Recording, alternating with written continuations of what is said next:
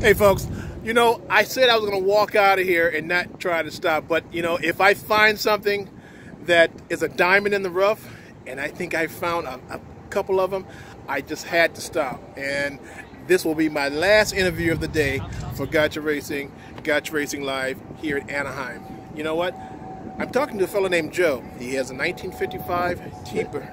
Oh, I'm sorry, 1956. But nevertheless, let him tell you the story. How you doing, buddy? Pretty good, Joe, and it's nice to meet you and know that there's interest in these wonderful cars that only lasted in production for 3 years, 1955, 1956, and 1957. Now, the 1955 came out, and it looked very much the same as this car, except that it didn't have this Continental kit on the back. And people, they had the spare tire in the trunk, normal place. But people complained because they couldn't get 2 sets of golf clubs in there. So they moved the tire out, and then they got thinking that maybe what they need to do is make their cars a little bit longer, put the spare tire back in for 57. So they cut the production on these shorter, and they made the 57, which is a little bit longer. It has fins on the outside in the back, whereas the back of the 56 is the same as the 55. Okay, hold on a minute. Folks, normally I'm not going to do this. Normally I don't do this, but I got to. As Joe is talking, my name is Joe too, as he's talking, I got to show you what he's talking about, all right? So, you know I don't let people get my mic, but I got to, because I can't, you know, I can't do 5 things at one time. So I'm going to turn the camera around. You guys be patient. Turn the camera around. Come on. Work with me. She doesn't want to turn around. Okay. Joe? Yes. You can hold my mic. Okay. Okay. You're special because I don't let no one hold my mic. All right, so tell me about the Continental kit and the whole shop. Well, here's the Continental kit mounted on the back. That's a very attractive looking feature of the car. Whereas opposed, if you can show the 57, the spare tire is back inside the trunk. And that car is just a little bit longer than this one. So these cars were only made for 3 years. And part of the reason was that they didn't sell as well as Ford people thought they would. And at that time, a gentleman by the name of Robert McNamara was president of Ford. And he believed that the best way to sell a lot of these cars was to put a back seat in them.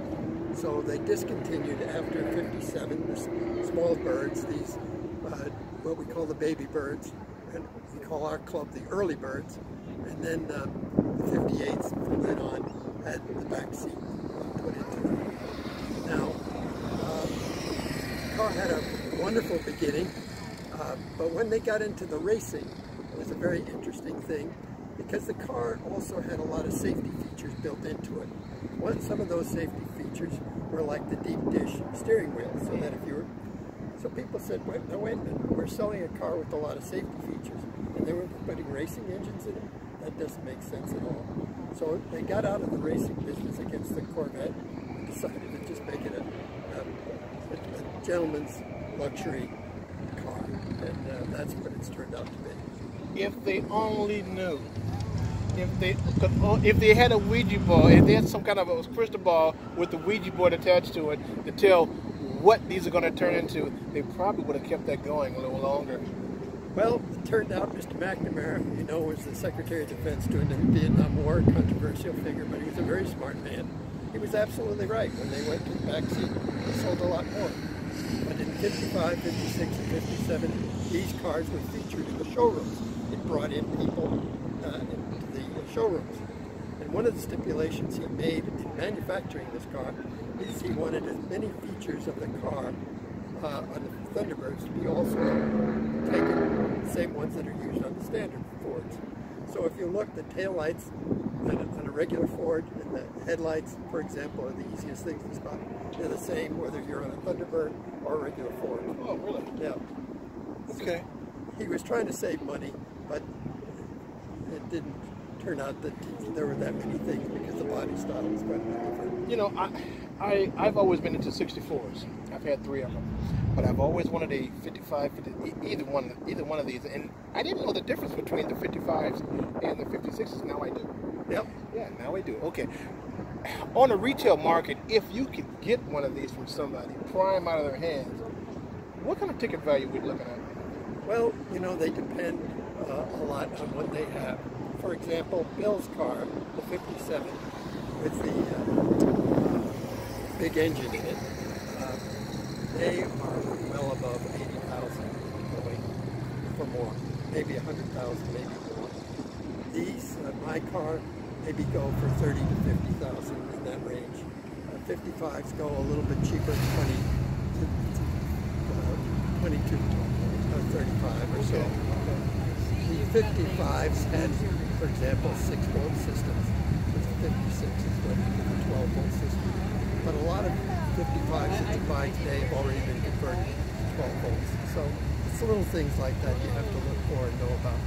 But if somebody was interested in buying a Thunderbird, join a Thunderbird club. They're all over the United States. And there's a lot of members that will help each other get a new member and help them buy a car. We're very collegial in that matter. Great. Families need to stick together. Now tell me this, as incidentally, you'll find these cars overseas.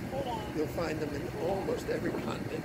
We traveled to Norway. We knew we were going there. We called the Norway Club, and they met us at the dock. really, Same thing happens in Australia. Same thing happens in Sweden and Germany. So the clubs are all over the world. your club, the Baby Birds, you have a website or something? Well, we have a parent organization called the CTCI and International. And so that's what keeps us all joined together as various clubs. Our club happens to be located with members from Glendale, California, all the way down to Riverside.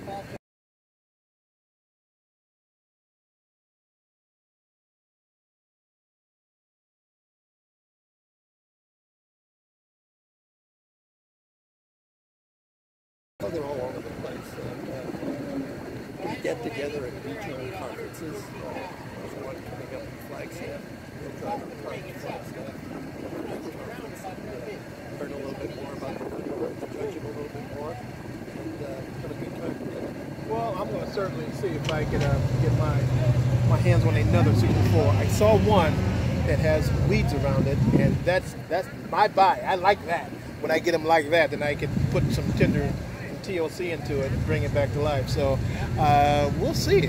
It just might be knocking on you guys' door with my own 64. Okay, we'll look forward to seeing you, Joe. Hey, thank you so much for having your interest in our cars. Thank you for your time. Thank you for your time, Joe. That's another Joe, by the way, okay? So this is the end of the day with the Baby Birds here. It's a turnaround. Look at that.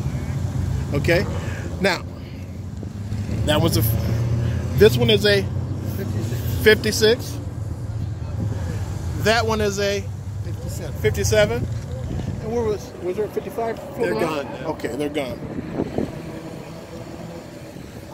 And that's how we do it, folks. Now I'm going to try to make it in my car this time. There's no other car on the lot, and these are the last primo automobiles here that I consider primo on the lot. So I'm going to see if I can make it to my car. Hey, folks, Joe Britt, end of the day. Southern California, weather's great. Ton of Ford today, and our last stop was the baby Thunderbirds. You know, I've had 3 of them, all in the 64s. Hey, see if I can get my hands on another one. This is Joe Britt, and we are out for the day. Take care.